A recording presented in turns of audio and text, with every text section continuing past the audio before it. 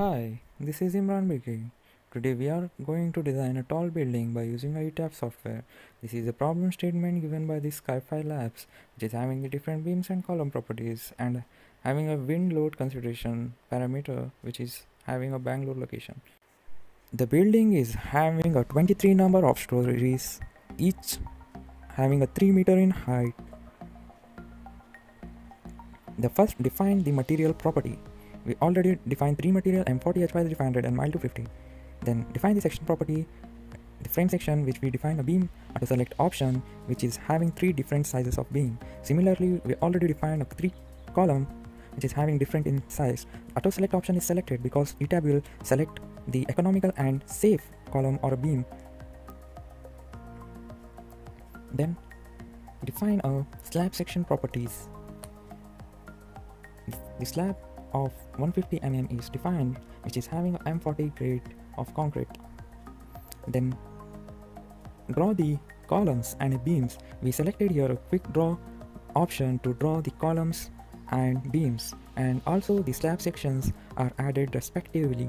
Then add an auto cladding option around the building. Then add the restraints to the model, which is fixed restraints or fixed joint we selected at the base. Then it is a time to add the different load for the shells, which is dead load and live load and load on cladding, etc. You can see the load pattern which we added: dead load, live load and wind load. Wind load is added according to IS 875 2015.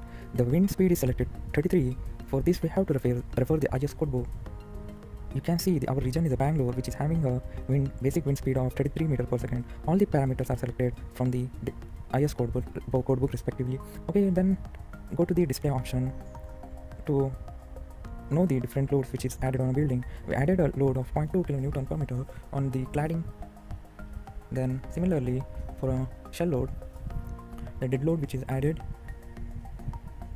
then live load which is for a different set of stories. You can see. Okay, likewise wind load which is successfully added on the exterior side of the building according to IS code book.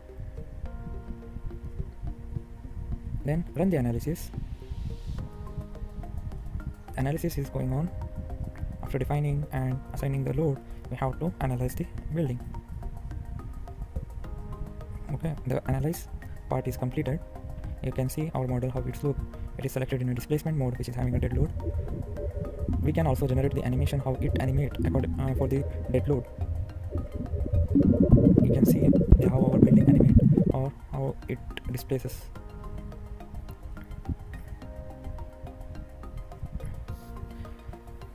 Then go to display menu for obtaining the different shapes and also for the different stresses parameter. Okay, in the frame shell stresses or forces.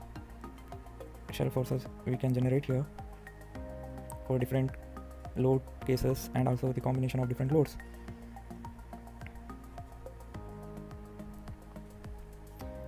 Similarly, we can generate the bending moment and shear force diagram. For that, go to display menu.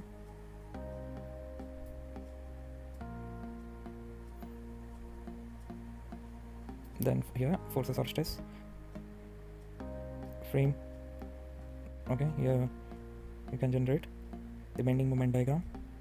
Just right click on a member to get the shear force and a bending moment of respective member.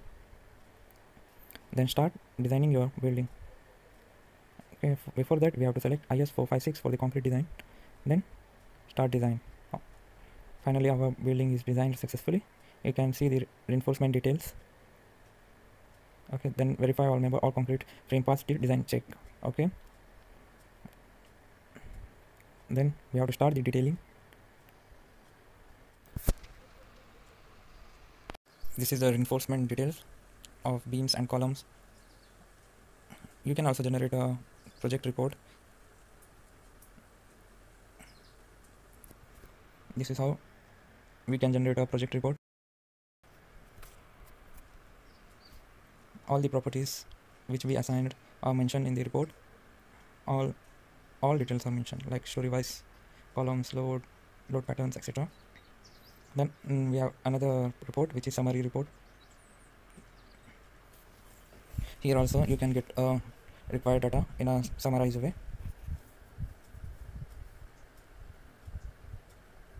Okay, this is a detailing part.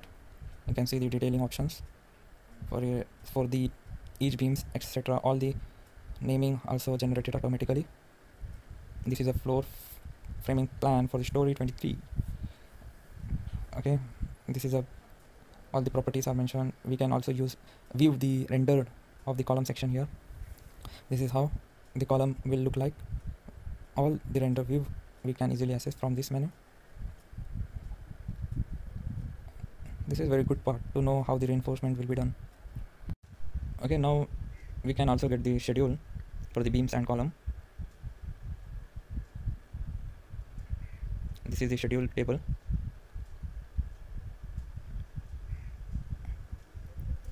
This is for the column, concrete column schedule. You can see all the details with respect to the stories and okay here. And this is how we can generate all our data like report, reinforcement, details, etc. This is a very good software and having a good experience while designing this building. Thank you.